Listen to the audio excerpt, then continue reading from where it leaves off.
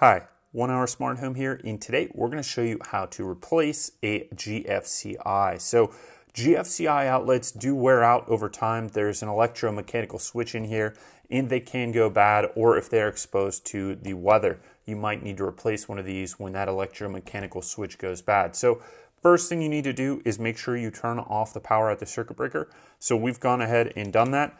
And you can always check it with a non-contact voltage meter like so. Make sure that the power is off. We'll put a link to one of those below. But once you've got that done, you can now safely remove the cover plate. So we're going to go ahead and do that. Now that we've got the cover plate removed, it is always a good idea to just take your non-contact voltage meter, test again to make sure that there's nothing in there, or you could plug something in that you know that works and just make sure that the power is off. You just want to be safe when you're working with electrical. So we do know the power is off. Now we're going to take these two screws out that hold in the GFCI to the electrical junction box. So we're going to go ahead and just do that. Now that we have these two screws loosened up, we can just pull the electrical outlet, the GFCI, forward, and that's going to expose the wiring and allow us better access. So you can see back in there, we've got two wires connected here, and this has electrical tape on the outside of the GFCI outlet. So we're just going to remove that electrical tape, look for the edge on it, and we can just peel it up. Not all of you will have electrical tape on there, but some of you might, so just go ahead. And you're going to just peel that electrical tape off. You can use a knife if it's not working for you. Now that we've got the electrical tape off, we can go ahead and loosen up the two screws. We've got one here and we've got one over on this side. Now, if you live in a state with plastic junction boxes, you're also going to have a ground wire, which would typically attach to that green screw. Since we live in an area that uses metal junction boxes, the ground wire or the grounding of the system is through the junction box and conduit. So we do not have a ground wire on the top of this terminal, but if you live in an area that does, you're just going to go ahead and remove that as well. So let's just go ahead, take a screwdriver and loosen up the terminals on the side of the GFCI.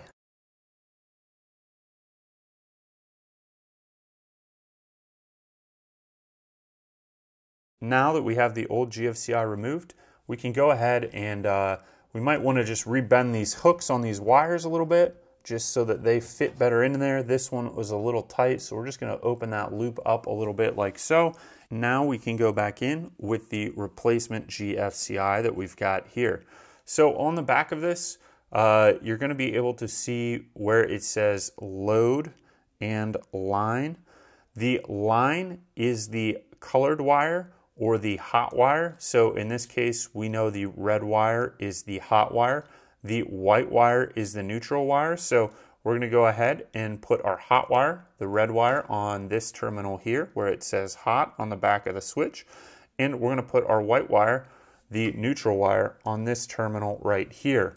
Now, why does it have them down here as well? Well, that's if you had another outlet that you wanted to protect with this GFCI, you would connect it to these and extend the circuit over to that other outlet. So a GFCI can protect more than one outlet. It can protect the other outlets downstream of it as well on the same circuit. So what we're going to do is just go ahead and wire up the red wire, the hot wire on this side, and the white wire on this side. And if you had a ground wire, you'd then wire that into that green terminal. So let's make sure these are loose and wire them up.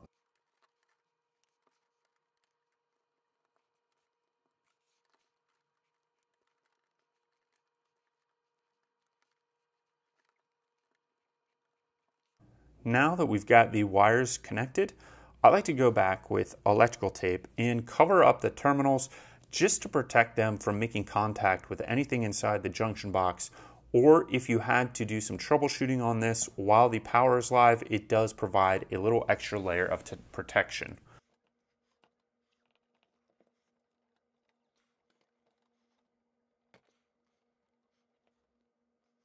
Now we can fold the wires back into the junction box and re-secure the outlet, the GFCI, into the junction box with the two screws.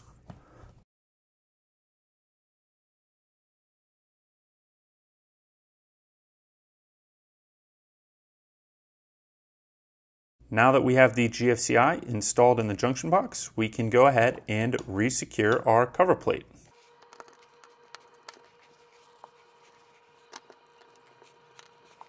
With the cover plate installed, we can now go turn the power back on and test this GFCI outlet to make sure that it is working. We have the power restored to the GFCI outlet, and you can see the indicators that are on showing that the power is on. Now we want to test and make sure this works, so all we're going to do is press the reset button. Now we've got the GFCI reset and it should be working. It's a good idea to test it with one of these. This is just a GFCI outlet tester that will indicate that this is correctly working and it is correctly wired. So I'm just going to go ahead and install it here and see what happens. All right, I have 2 orange lights or 2 yellow lights. And if we look on our GFCI outlet tester, it will show us that that means it is correctly wired and it is correctly operating. Now we're going to go ahead and test it, and all we do to test it is go ahead and press this button, which will trip the GFCI. We see that the GFCI tripped, which means that it is correctly working, and we can test it again like so.